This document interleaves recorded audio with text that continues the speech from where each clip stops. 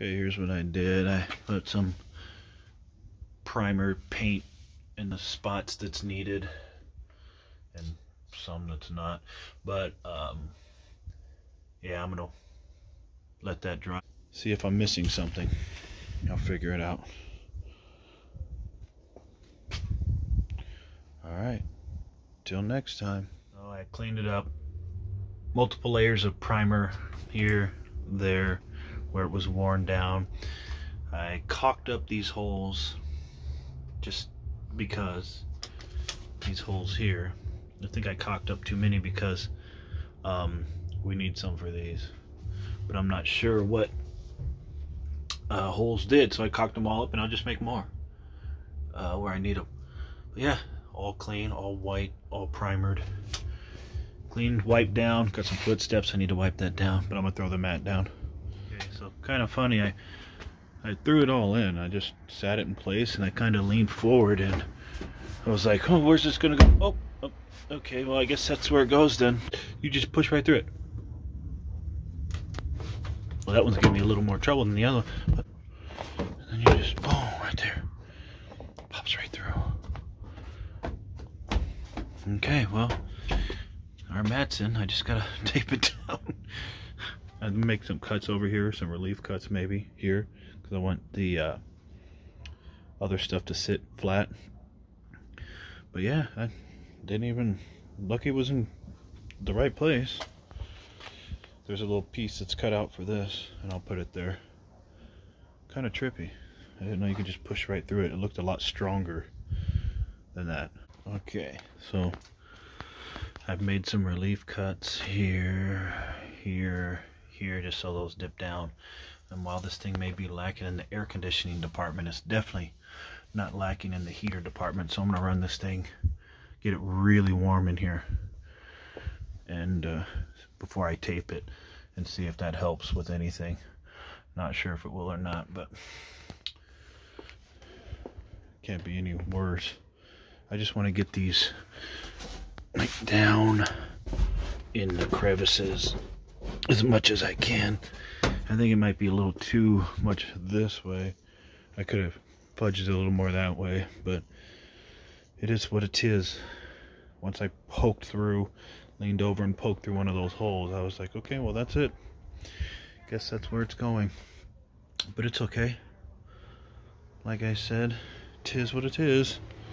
Alright, get back. Okay, so I've had this thing going for about 45 minutes. I cannot believe how much more flexible it is. I think if this was warmer, it wouldn't have poked through like this. But look at, I mean, it's like not ripping, it's like stretching. It's weird.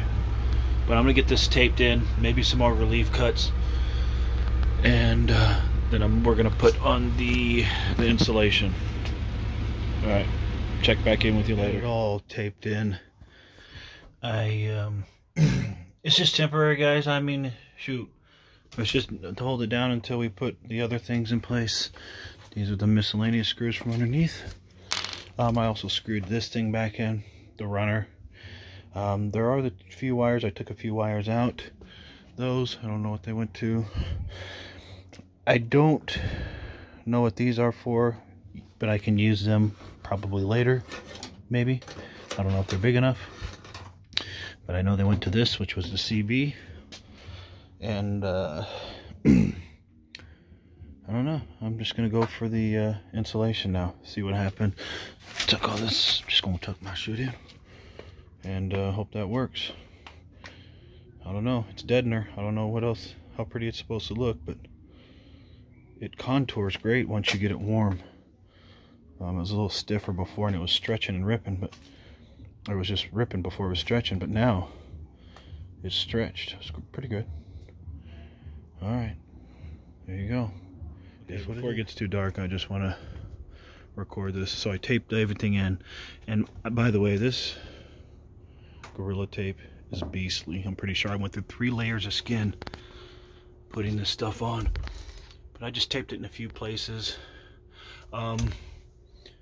Easy lays out. Cutting these things kind of a pain in the ass, By the time I got here, I figured out I need a little more love. But by the time I got here, I think I gave too much love. But as long as it doesn't get caught up when I screw it in, it's flexible. I just know it's gonna sound, just even sitting in here sounds so much better talking. No echo, no tin. Very absorbent. Can't wait to get the carpet in. I might have to do it tomorrow. I'll throw it in here now, but I want to make sure I get all the cuts pretty for it. All right, I'll be back. Okay, well, see how dark it is. So yes, definitely gonna record this tomorrow. Gonna finish this tomorrow. So gonna need some trimming. It's already wrinkling here. I was trying to slide it into place. This needs to be up here where my foot rubs it when you go back and forth. This needs to be up here so it doesn't wear another hole in it. And then of course this needs a lot of trimming. I think I'm gonna go far right. That's barely, oh my gosh, I need to concentrate on the camera, not the light. So that's barely hitting over there, where this is overlapping a good 6 inches. So yeah, I'll figure I'm gonna let it sit in the house overnight and find center, fold it in half, find center, and go from there. But that definitely needs to be more up here. So I'm thinking going that way and forward, which is going to need a relief cut up here. All right, see you tomorrow. Okay, empty living room floor means the carpet's in, but it's not installed. Got it warmed up, keeping warm in here. Got the heater on.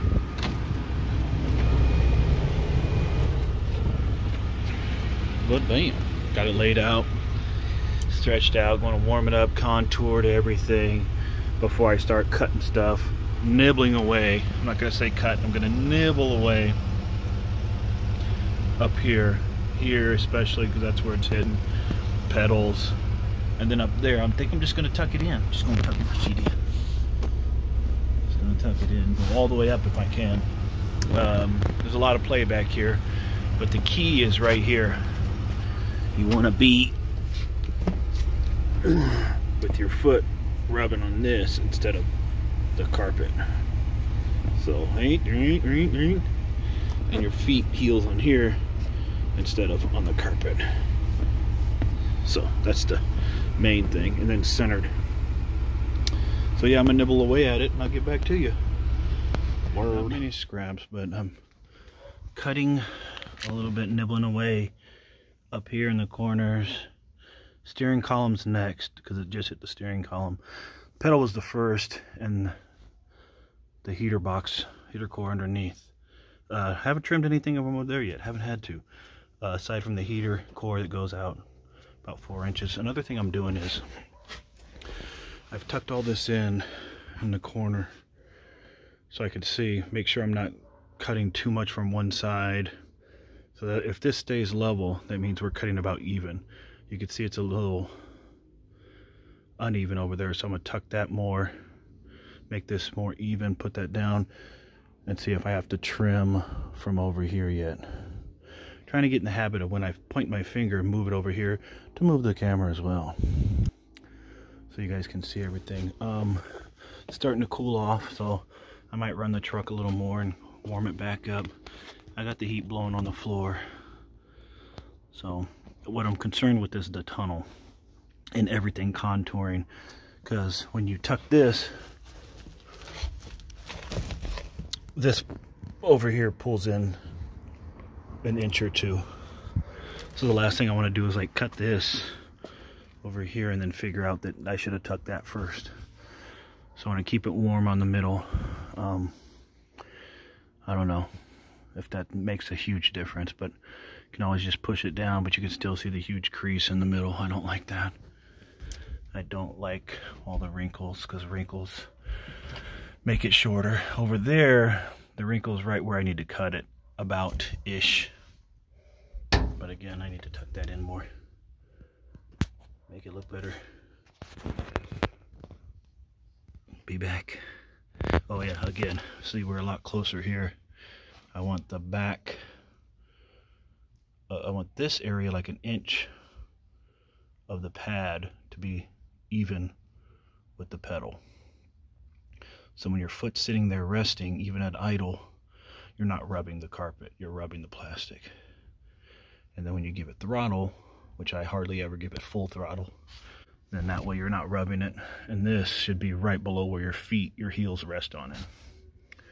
So yeah, I'm thinking about 4 more inches is what I'm thinking. But I'll get there soon.